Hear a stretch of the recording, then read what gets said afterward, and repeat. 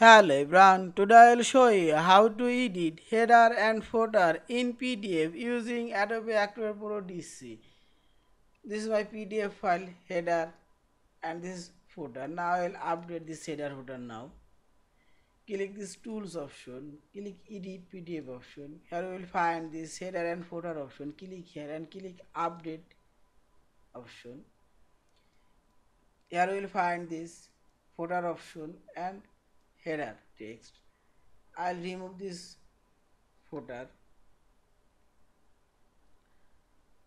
Also remove this right header text and type here new header.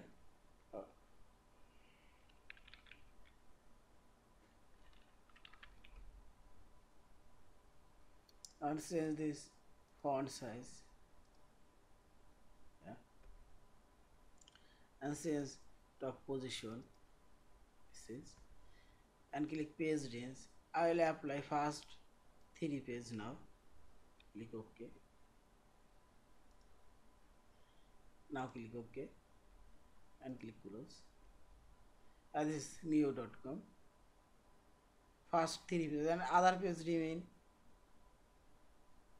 same.